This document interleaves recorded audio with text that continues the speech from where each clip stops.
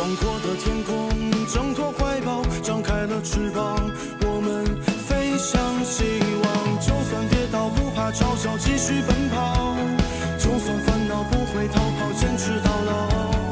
失去了全部，还有骄傲，我的人生我要自己去找。对酒当歌要深造，吹响青春季节号。年少的热情迎着风飘啊飘，我们前程知多少？吹响青春季节号，年少的热情迎着风飘啊飘。对酒当歌要深造，吹响青春季节号，年少的热情迎着风飘啊飘。我们前程知多少？吹响青春季节号，年少的热情迎着风飘啊飘。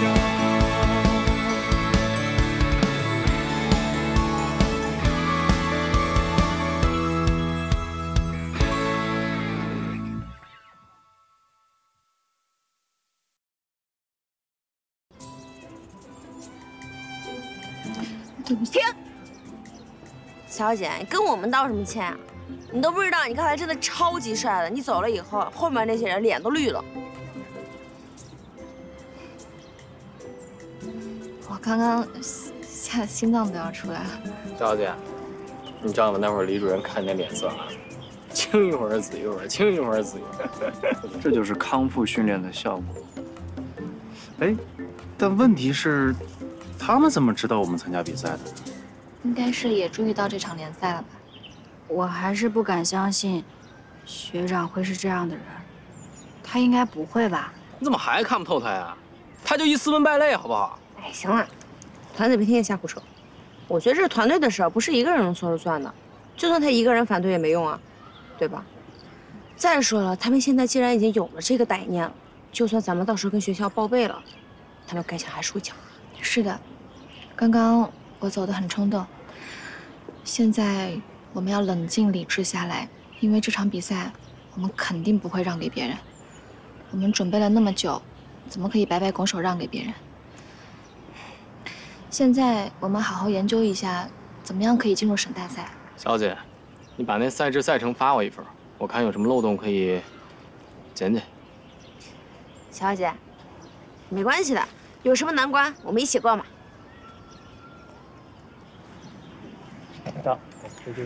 你的改造计划成功了。其实这都不是你分内的事情，你还是拒绝了。不光是改造计划的效果。我当时也没有想那么多，就是看不惯我们都那么努力了，但是在他们眼里还是一文不值。所以啊，我可以给你一个额外的奖励。是吗？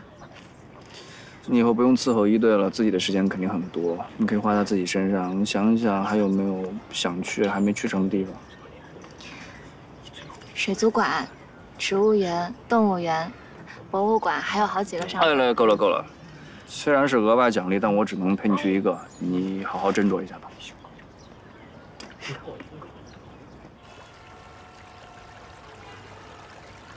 老教练说他支持我们的决定，我就说吧，他一定站我们这边。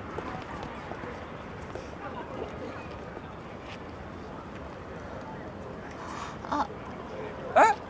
哎，打折！哎，我可以啊。我们聊聊呗。我明天还有比赛，不会耽误你太久吧？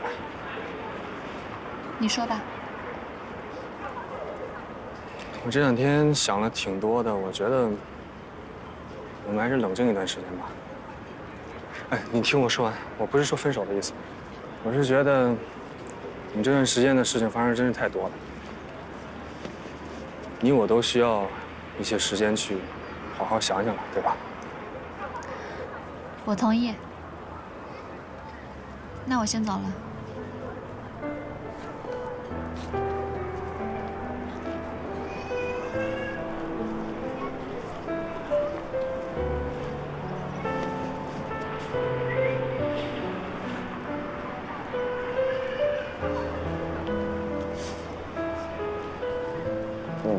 们俩就普通朋友。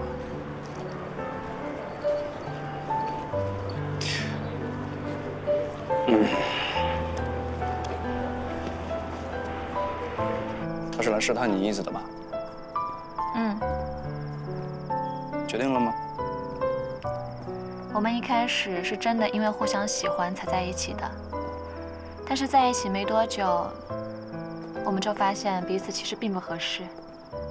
但我这个人你也知道的，就一直在努力尝试的去迎合他、适应他，毕竟这个对我来说也不算什么难事儿。他有很多抱怨，但因为我一直在迎合他、迁就他，所以他也不忍心说分手吧。哎，累吗？有点儿。但是两个人在一起都会有磨合期嘛，毕竟没有谁一生下来就会合适。你这句话就跟说地球是圆的没什么区别，基本上是废话。还记得我们之前怎么跟你说的吗？他的酸甜苦辣无所谓，重要的是你的感受，你的感受最重要，懂吗？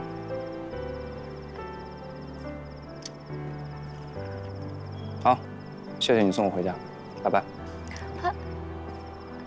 马南学长。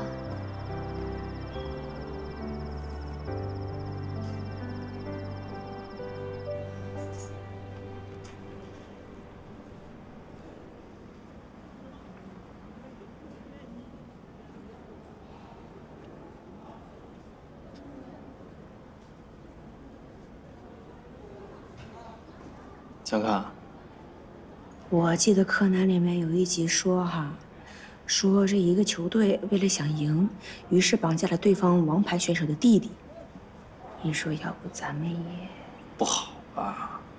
我是法律系的，还行哈。还有一场剧场版，说是一个歌手喝了特制的药，然后3天都没说出来话。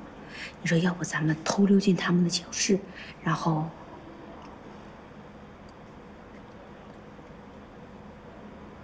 你听到你自己说什么了吗？哎，我是没什么办法了，你有什么办法？也不是没有。切，吹牛大草狗。哎，这事我要是办妥了，你怎么表示表示啊？你要是真办妥了这事儿，我叫你1个星期的爹。好，包在我身上了，你就一心备赛就好了。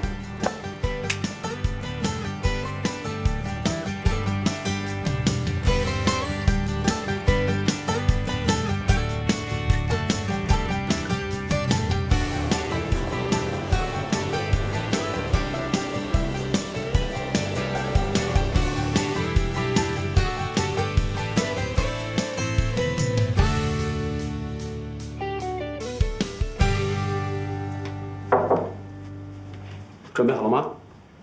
那我们下场。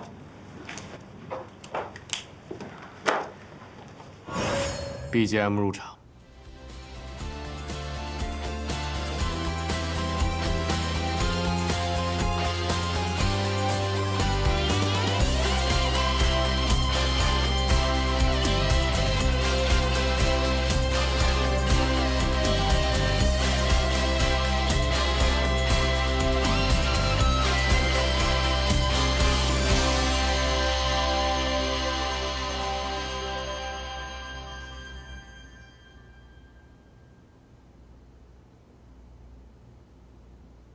他们怎么来了？羡慕嫉妒恨呗。等会儿队长露2手，让他们知道什么叫自身局限性。主席，我方发现东财大上场队员与报名名单不符，报名名单上填写的是陶好、马南、穆小鱼和南北，与现在的场上队员不符。根据规定，我们有权终止比赛。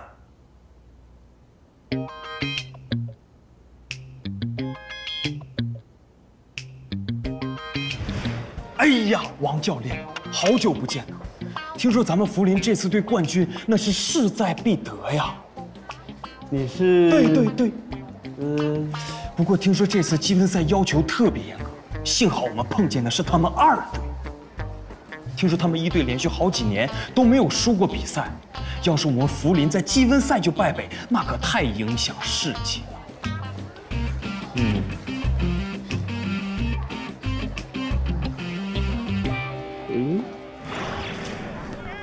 王教练，要不是当初招新的时候我闹肚子，就是我给福林争光了。不过，虽然说咱们队实力挺强，也不怕，但是那么早暴露全部实力，会不会影响今年夺冠？要不先保存实力的好吧？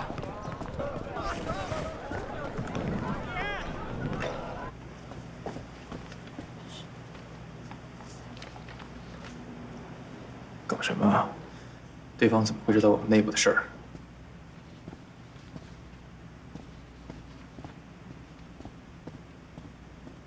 经过确认，反方参赛人员确与报名名单不符。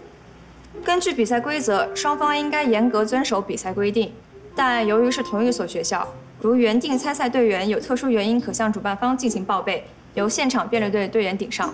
请问原辩论队队员是否有异议？主席，我们辩论队没有任何特殊原因。巧不巧？我们衣服都带了。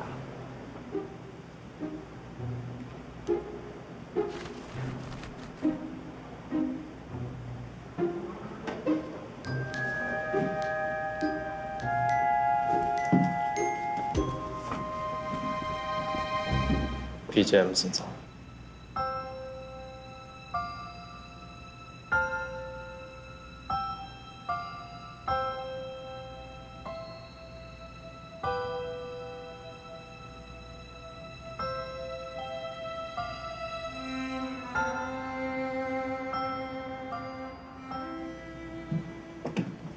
你也没走。既然来了，就留下来看看。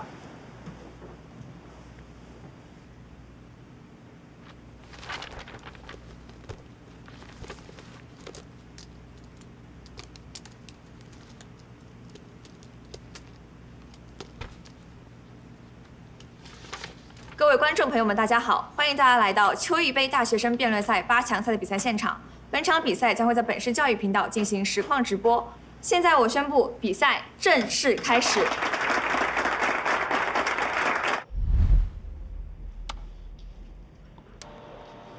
燕子，你来主持一下复盘。好，那咱们先说说角度吧。这个题目2队有优势。类人设是一种典型的营销，而人们对营销行为天然就是会有一种否定情绪的。不一定吧？你不是可爱看李佳琦带货直播了吗？之前有过一个类似的辩题，是说娱乐明星立人设是否应该批评。但是如果我们把这种现象放在每个普通人身上的话，就会讨论的更多是我们在朋友圈和社交平台上为自己贴标签的这类行为，而人都会不自觉地为自身各种行为寻找合理性的，所以很容易攻守易位。大部分人反而会来支持立人设，觉得这是一件无伤大雅的事儿。是，我觉得这一点正方立论打得确实不错。下面首先有请正方一辩进行开篇立论陈词，限时3分钟，有请。谢谢主席。大家好，我方的观点是立人设现象利大于弊。我们常常在生活中看到一些娱乐明星人设崩塌的新闻，也经常在生活的朋友圈子中给自己立一些小小的人设。到底什么是立人设呢？我方认为，立人设是一种社交网络时代的形象管理，它和我们利用穿衣、说话来表达自我个性，或是精心制作一份简历去求职，并没有什么不同，都是在管理自己在他人眼中的形象，从而展现一个更好的自己。这点很接地气，穿着得体或美化简历是非常正常的事情，引导观众对立人设行为产生了认同。在今天复杂的社会分工中，一个营销人员一天接触到的人和信息，也许比农业社会一生都多。而社交网络上的人设现象，则极大地解决了这个难题。它用简单的设定勾勒出我们的形象，让人与人之间的认知快速而具象。看看你的微博，刷刷你的朋友圈，我大致便知道你的很多信息。立人设无形中提升了整个社会的社交效率，这又是一例。综上所述，我方坚定认为立人设现象利大于弊。谢谢。形象管理的定义混淆了立人设的目的。然后又把人设等同于目标，恐怕会让我们的论点打在棉花上了。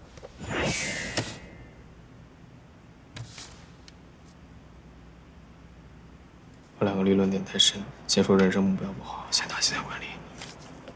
感谢正方一辩的精彩立论，下面有请反方一辩进行开篇立论陈词，同样限时3分钟，有请。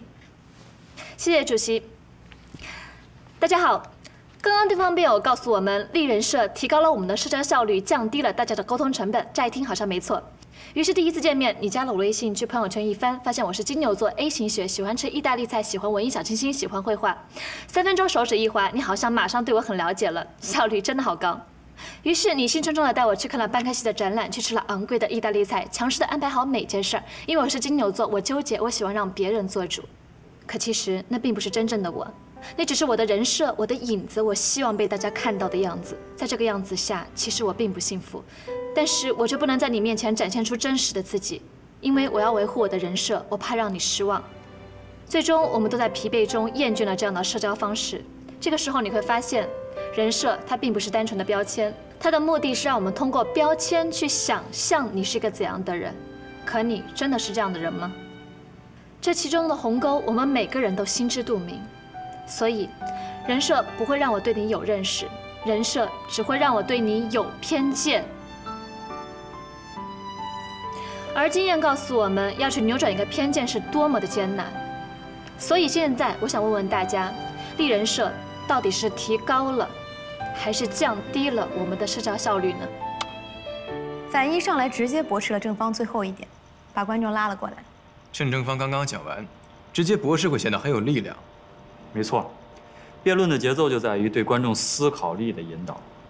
不过反一立论的后半段论点就比较常见了，尤其是和前面明显的临场相比，有些矛盾的地方。立论的总体还是正方优势，所以他们趁势进攻，进行了切割战场。因为反方提出了他人强加的人设有很多弊端，第一轮的缠斗就聚焦在了人设是不是应该自己立。来，对方辩友，您方举例说某明星的经纪团队给他立了一个吃货人设，结果吃出了胃穿孔。请问别人立的人设也是人设吗？一辩。是的。那么小时候我妈总拉我出来表演节目，给我立了一个天才儿童的人设，请问这是不是我的人设呢？二辩。没错，而且我看得出来，这对你造成了很大的困扰，这难道不是立人设的弊端吗？这是教育方式不当造成的弊端。那么按照您方的意思，是不是别人给我贴的标签就是我的人设？4辩。很多时候就是这样，比如您父母给您的标签。正方3辩很有经验吧？先摸了一轮底，然后再逐个击破。不错。那上学时，同学总是给我起外号，背后叫我小气鬼。小气鬼是不是我的人设？二辩。那叫流言蜚语。有什么区别？流言蜚语是别人对你的偏见，而不是你自己说的。大意了。绕了一圈，南北的回答和讨好的立论自相矛盾了。可是明星的人设也不是明星自己说的呀，为什么经纪团队能够代替他立人设呢？一辩。经纪团队在经营公众形象的时候，代表明星本人。所以明星授权经纪人代表自己，结果立了一个人设，自己受罪。自己选的人设含着泪也要立起来，这有什么问题？算什么弊端呢？二辩。自己做的决定就一定是对的吗？我小时候还想练《葵花宝典》呢，我长大之后我才知道东方教主到底失去的是什么。没有问题。至少我们达成了一个共识，人设一定是要自己立的，是一个自主自发的行为，对不对？4辩。自主不一定自发，总之他人不能真正强迫嘛。所以您方立论第2条，非自愿的人设会造成很大弊端，不能成立。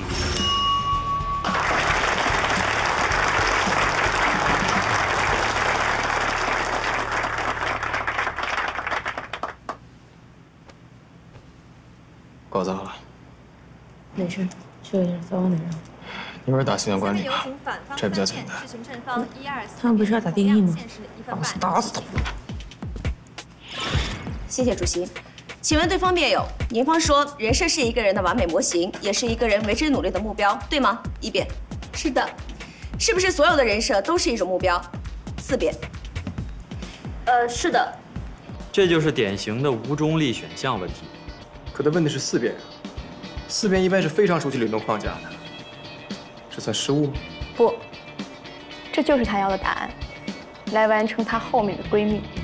一个记者为了暗访调查，取得地下赌庄的信任，给自己立了一个好赌贪财的人设。请问，好赌贪财是他的目标吗？二辩。不对，他的目标是为了取得信任，而立人设很好的帮助他完成了这个目标呀。没错。可是您方的立论告诉我们，人设本身是一种目标，为什么又变成了帮助完成目标的一种手段了呢？二辩。不对，对方辩友，您这个语境下，他所谓的人设并不是他真正想要的，这只是一种伪装，而不叫立人设。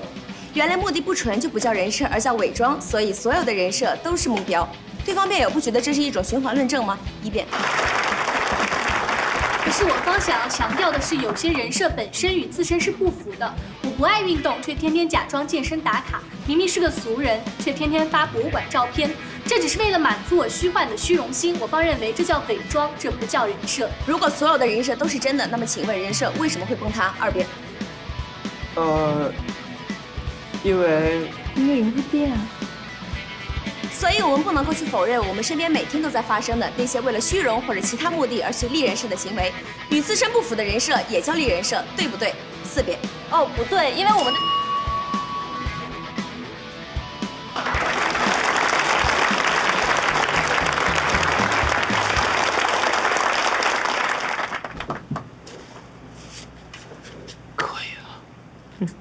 到这里，反方渐渐追上正方了。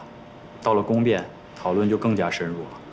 人设崩塌一定意味着人设与我不符吗？有没有可能是我人变了？但人设崩塌会给人带来极大的痛苦和压力，这您否认吗？我不否认，可这是人设的弊端吗？这不正是失去人设带来的弊端吗？失去人设的弊端难道不是人设的弊端吗？当然不是。失去生命的弊端难道是生命的弊端喽？一个吸毒者失去毒品的痛苦难道不是毒品的弊端吗？对方辩友，你这是类比不当。立人设是中立的，它只是一种形象管理的方式。所以对方辩友是不是认为维护人设的过程对自己是一种消耗？没错。我朋友圈的人设是旅游达人，平时我也爱出门旅游、拍照、发朋友圈，我开心的不得了。对我消耗又在哪里呢？那请问您是不是需要额外的精力去管理这个人设呢？不需要呀，因为这就是我自己啊。您刚才说立人设是一种形象管理，现在又不需要管理了，不要形象了吗？我们强调立人设是一种形象管理的方式，就好比你要去面试，不也得衣着得体、精心准备吗？这难道就不是你自己了吗？我质疑的不是形象管理，我质疑的是您混淆人设和形象管理的概念。什么叫形象管理？形象管理是我们呈现更好的一个自己，重点在自己，而不是那些在朋友圈和微博上光鲜亮丽，却在生活中邋里邋遢的人。他们呈现的是自己吗？他们不过是想要让朋友圈的朋友监督自己，成为更好自己罢了。错，他们只是为了获得更多的关注。朋友圈的点赞、闺蜜间的攀比，或者是融入到某一个圈子的投其所好，本质上都是一回事儿，就是获得更多的关注。就算是为了获得关注，可这又有什么不好的呢？对方辩友，正方在辩题本质上再次退让，这一轮还是要丢掉了。因为人不是活在别人的关注和反馈里，更不应该为了取悦别人而活。获得关注就是为别人而活吗？你知道全世界最希望吸引人眼球的人是谁吗？是网红明星啊！可是他们每天发微博发得很开心啊。可他……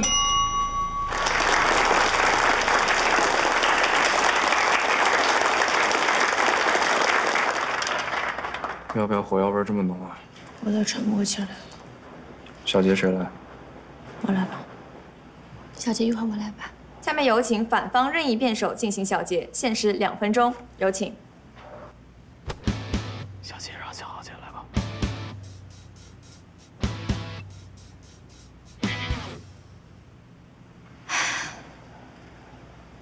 大家好，对方辩友刚刚承认了立人设的目的是获得关注，然后说这很好啊。明星立人设获得关注，让自己变成流量；普通人立人设获得关注，让自己更有存在感。对方辩友问我们说何必之有？我方承认立人设可以让我们得到这些，可是这个世界上又有什么事情是完全没有所得的呢？所以请记住，当我们去审视一件事情的利弊，不要只看所得，还要深思为此所付出的代价。这个时候我会想，为什么立人设的风潮席卷社会呢？大概是这种获得关注的捷径太诱人了吧。就像小时候我被人称作懂事的孩子，只要好好学习，勤做家务，从来不调皮不撒娇，默默地照顾妹妹，就能得到所有人的认可。所以，我应该更懂事些吧。那样我就能让身边的每个人都开心，然后也许他们就会更爱我一些吧。渐渐的，我习惯了，把这个人设带入到我整个生活。大家叫我老好人、热心肠，于是我也自然而然地想，大家真的喜欢这样的我吧？所以委屈下自己又能怎么样呢？每一次委屈自己，都让身边的人变得开心，这样不好吗？于是我就更努力地接近自己的人设，去对别人无限的付出，去讨好，去丢掉所有的脾气和尊严。发现了吗？立人设最可怕的地方在于，你的人设会反向影响和塑造你的人生。你的人设会让你迷失在立与崩之间，从而让你忘记谁才是真正的自己。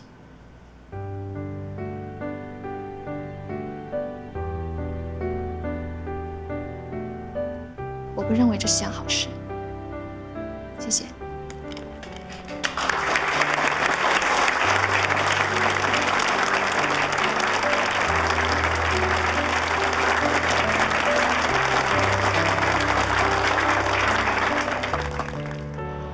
这段真的让我听进去了，确实非常动情，而且他强调出了反方最重要的论点：人设会反向影响自己。但这会让评委困惑呀。人设反向塑造我们人格这个点，等于是在比赛中间突然抛出来的。我认为，反方已经开始丧失好不容易扳回来的优势了。可是辩论到底是来说服评委还是观众的呢？我是实用主义者，给我打分的是评委。总的来说，自由辩论就是正方说人设好，反方说人设坏，战场还是从咱们熟悉的八卦开始。上个月霸占头条的惊天大瓜不知对方辩友吃没吃？原本恩爱的明星夫妻人设一夜崩塌，被爆出各自都有出轨的行为，这人设立的是不是弊大于利呢？对方辩友不能光看贼挨打，没见贼吃肉啊！人家靠着恩爱人设参加了多少综艺，接了多少代言，赚了多少钱？难道这些利还不够？原来您方所指的利就是金钱啊！那这次人设崩塌所造成的恶劣社会影响，您方怎么避而不谈呢？那从社会的角度来说，立人设这件事情到底有没有在某种程度上提高我们的社交效率呢？提高效率是一个伪命题，我们已经反驳过了。那请问，在朋友圈 T 图发一张获得100赞这种行为，算不算是追求虚荣呢？虚荣之心，人皆有之。反过来问您方，一个清晰的人设是否能够迅速帮助他人建立起对我自己的一个基本认知呢？但这个认知是模糊的，是片面的，不是吗？所有的认知都是从模糊到清晰，从片面到全面的。名片上的信息不也是片面的介绍吗？那请问您，名片上到底是提高还是降低了社交效率呢？提高了，但只是对浅层社交有作用，会对深层社交产生阻碍。很好，我们达成一个共识：社交是有不同程度的，所以在浅社交层面，立人设有助于提高社交效率，对不对？正方确实很强，一上来通过3个逻辑跳跃，直接抢回了社交效率的论点。更重要的是，他们打乱了反方的节奏，然后把战场不断切割到有利自己的一方。这个时候，应该怎么办？该认就认，抓住核心论点，伺机反击。人设在某些时候有好的地方，我们必须承认。可是，一个人设立在那里，我们为了不让它崩塌，就会被它束缚。难道我们只要在意别人眼中的样子就是束缚吗？那我们就不要给别人留下任何的印象，不要有任何的社交网络和朋友圈了。那这样的要求又何尝不是一种束缚？今天我立了一个电脑达人的人设，是不是有很多朋友来找我修电脑？这算不算一种消耗和负担呢？对方辩友，那我觉得你可以再立一个不喜欢被人麻烦的人设，烦恼就解决了。对方辩友说得好。为了一个人设，我再去立另一个人设，最终被无数个人设侵蚀了最真实的自我。一个人设要用无数个人设来圆，这是不是很像谎言？请问谎言也是利大于弊吗？反方稍稍扳回一点，但正方的产品优势依然没有被逆转。对方辩友是否承认人设就是基于人们的刻板印象？我们认为对方辩友的这种认识才是对人设的刻板印象。难道人设不是一种标签吗？立人设是一种标签化的行为，但标签就一定是不好的吗？其实立人设古已有之。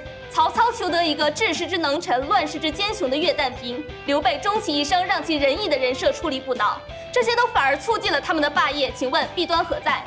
把古代的事放在今天来看，确实显得很高大上。但是，请您仔细想一想，您到底是愿意跟随一个真实的领袖，还是想跟随一个人设呢？人设的本质又不是一个自然而然，对方辩友我们怎么跟随啊？那请问对方辩友觉得人设的本质到底是什么？我方认为，立人设就是一个自主选择性的去呈现自己的过程。在今天这个时代，这没有错。恰恰相反，这正是一种能够更好的让我们与这个世界共处的方式。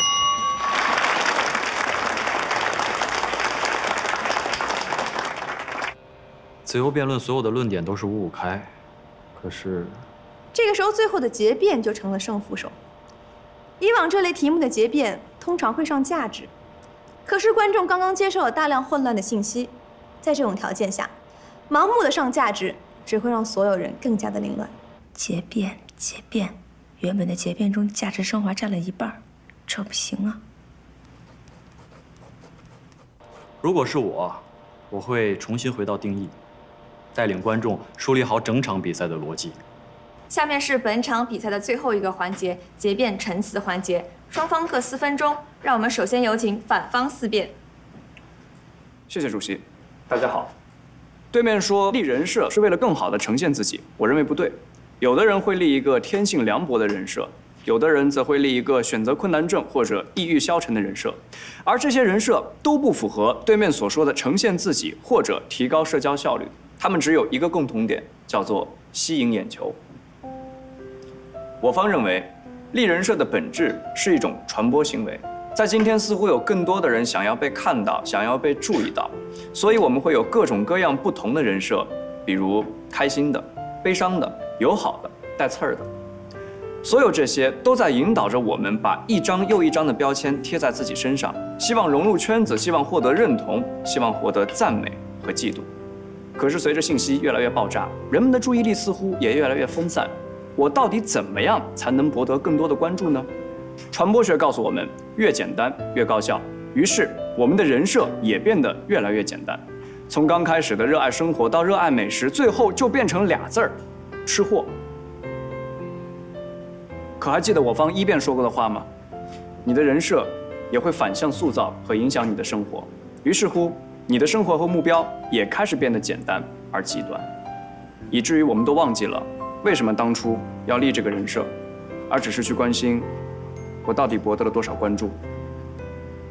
人设在本质上是编剧的一个工具，它的原则是用几个简单的词语就可以形容一个完整的人物形象。但当我们吐槽影视剧中人物形象单薄刻板的时候，当我们吃着明星被粉丝和人设反噬的大瓜的时候，今天的我们是否也因为人设的反噬而变得浅薄了呢？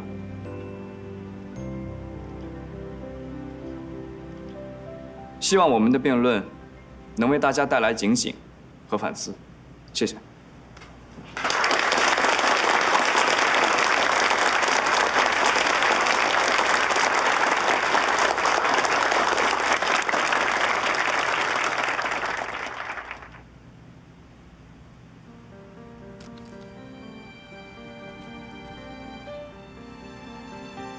经过评委的评议，本场比赛的结果已经在我手中。本场比赛的最佳辩手为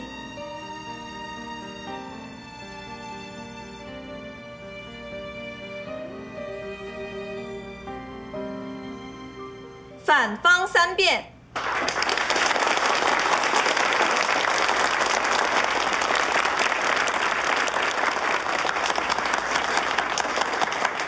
本场比赛的获胜方为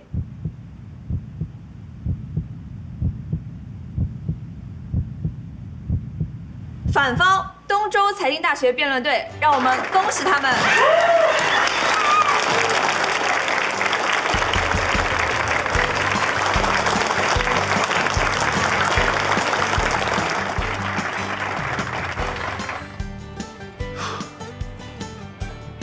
今天就到这儿吧，好好研究，明天准时训练。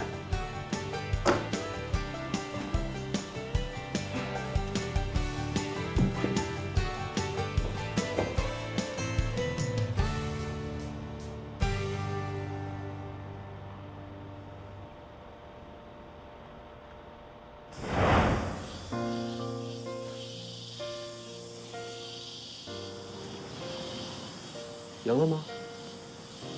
那恭喜你啊！谢谢。那我们和好？我们分手吧。这2年来，谢谢你的照顾，祝你幸福。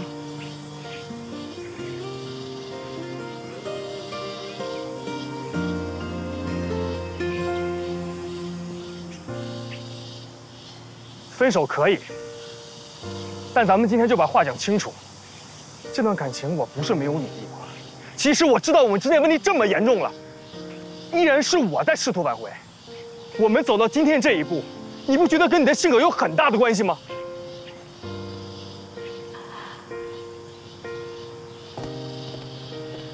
是，我的个性是有问题，可是我们两个人分手并不都是我一个人的责任。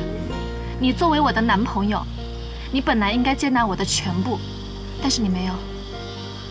你总是一味地逃避我的缺点，你只接受你能接受的那一部分。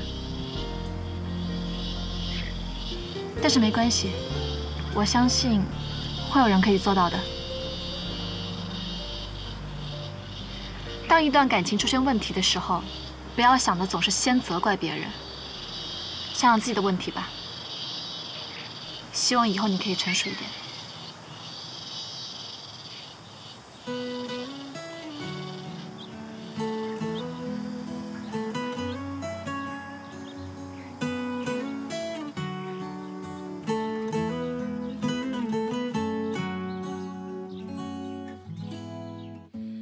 风儿走了，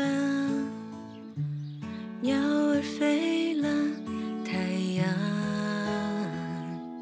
落下，风儿走了，花儿谢了，也没有带走一朵花香。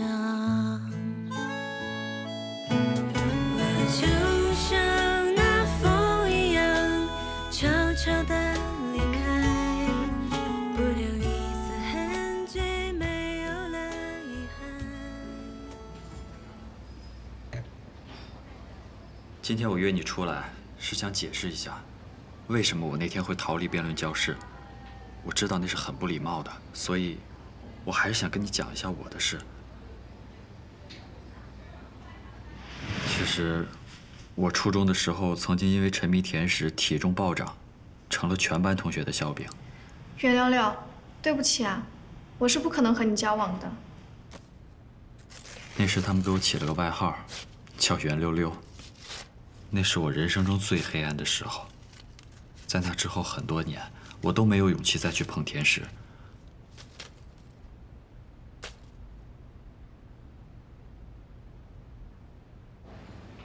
直到那天，吃到了你给我做的饼干，所以我那天跑不是因为我讨厌你，或是别的原因，只是因为你做的甜点实在太好吃了。是吗？是。那学长，我以后就给你做低糖低卡的。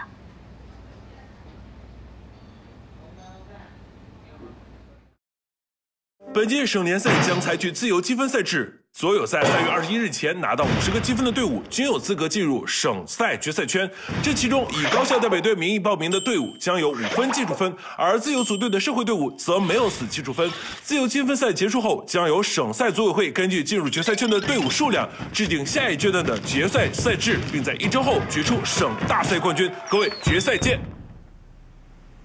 以我们现在大开杀戒的趋势，短时间内攒够积分没有问题。小姐，咱们队现在多少分？我们因为是以社会队的名义报的名，之前2队的分数全部都清零了，所以现在的积分是0分。0分怎么了？凭我们的实力，分分钟就能凑齐。你忘记我们被1队按在地上摩擦的日子了？你难道不想向刘彦泽报仇吗？就是这个气势。就是，0分怎么了？0分怎么了？也不看看我们几个人的实力。我们队啊，叫什么名了？对，咱得起个队名，最好能够反映我们的心路历程。没错。我们忍受了这么多屈辱，最想做的就是咸鱼翻身。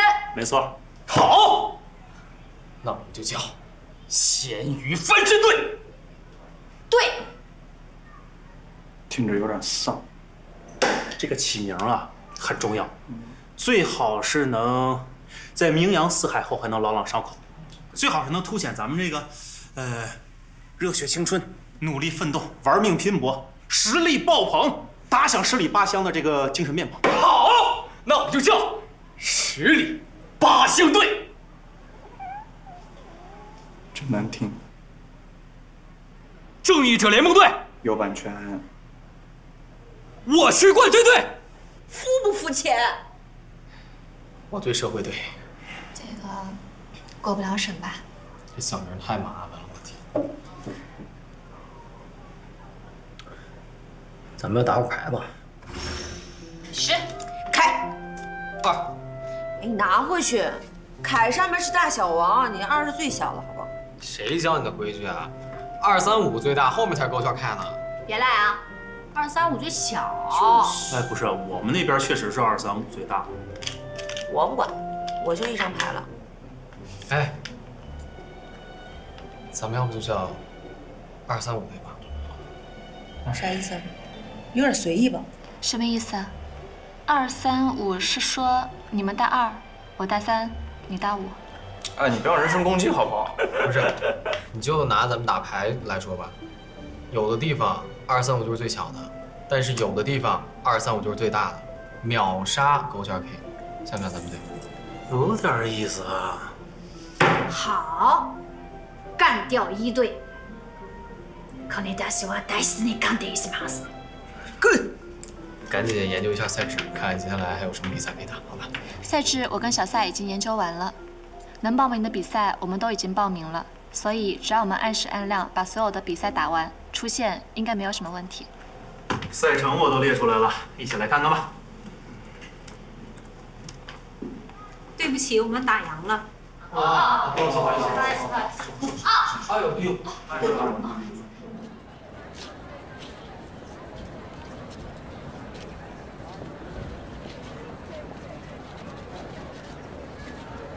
团子，你说他们俩到底有没有情况啊？一手消息，比你和马南都单纯。不过你说也是，他们都到这份上了，怎么还等什么呢？哎，那你们说他们是不想有进展呢，还是还没有进展呢？南北说他妈从小就享有绝对统治权，他跟他爸瑟瑟发抖，所以南北想找一个温柔如水的女人。你们觉得小鱼香吗？不一定，南北做事儿不一向啪啪打脸吗？也是，说不定啊，他早就习惯了这样的相处模式，觉得这样最习惯，最得心应手。哟，上升到理论高度了。我都30的人了，也没见你们几个被我操心。今天晚上回去好好睡觉，明天一早直接战斗。好嘞。好嘞。我校原辩论队2队目前已正式脱离校队，并以社会队身份报名参加了省大赛预赛阶段。在接下来的3天，将分别对战开发区之虎华融职业学校、油麻地黄执中带队的新兴酒店管理学院，以及拥有城中村一杆枪称号的临海化工大学等对手。就在今天，他们将对战拥有山寨正红老街马薇薇称号的瑞虹职业技术学校，让我们拭目以待。痛苦是一种意识，睡不着是清醒的才有意识嘛。你睡着了起不来，连意识都没有，对痛苦一无所知，哪有睡不着的痛苦呢？按照您的说法，起不来是没有意识，被迫叫起来有了意识，强行打击，这样一对比，还是起不来更痛苦。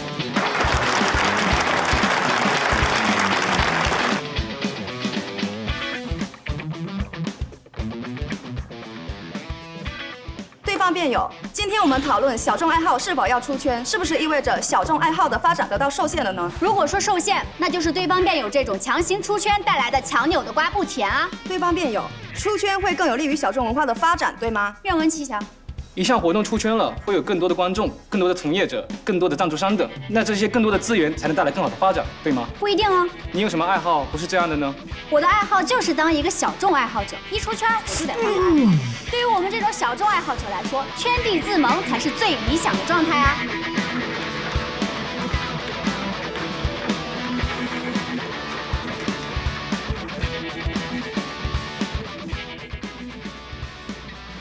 我在我爸的帮助下少奋斗了20年，那我爸的这种帮助是不是也阻碍了我的奋斗呢？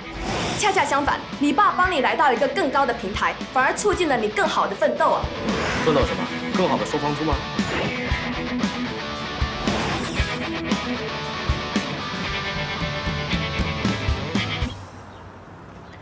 好，这次我们不提别的，就提颜值。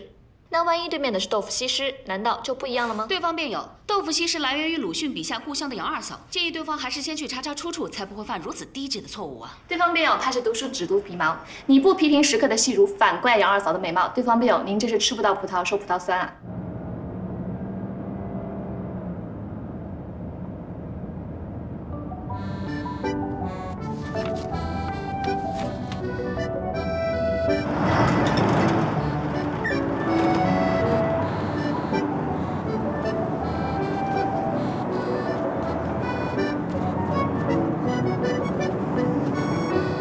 本次获胜方是235队。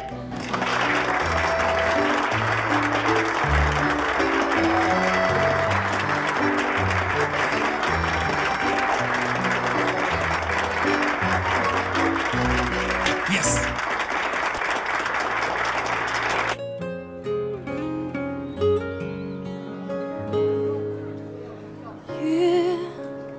水哥，你这乐队主唱叫什么呀？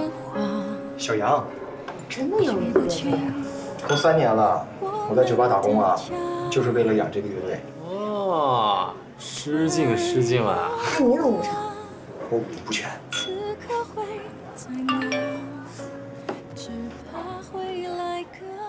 我素描作业今晚要交，估计要迟到一会儿，你们先练着。我学生会的工作也得有一会儿了。看什么呢？群里，手机。不急，我们还没找到地方训练呢。我有个建议，你和南北可以先去占座。我们当年训练都去南北。就这儿。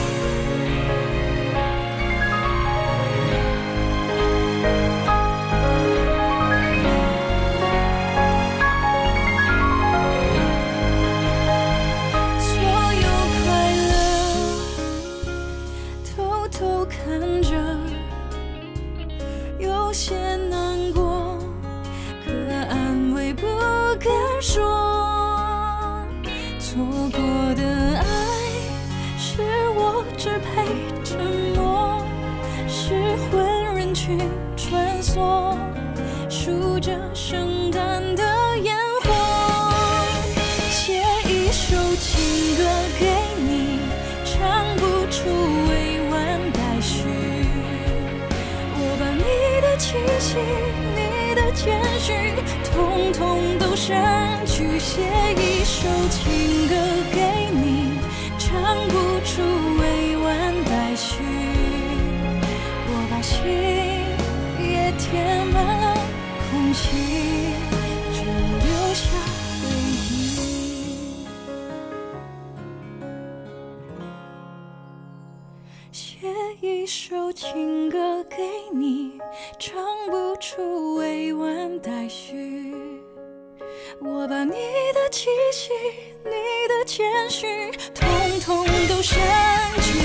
一首情歌给你。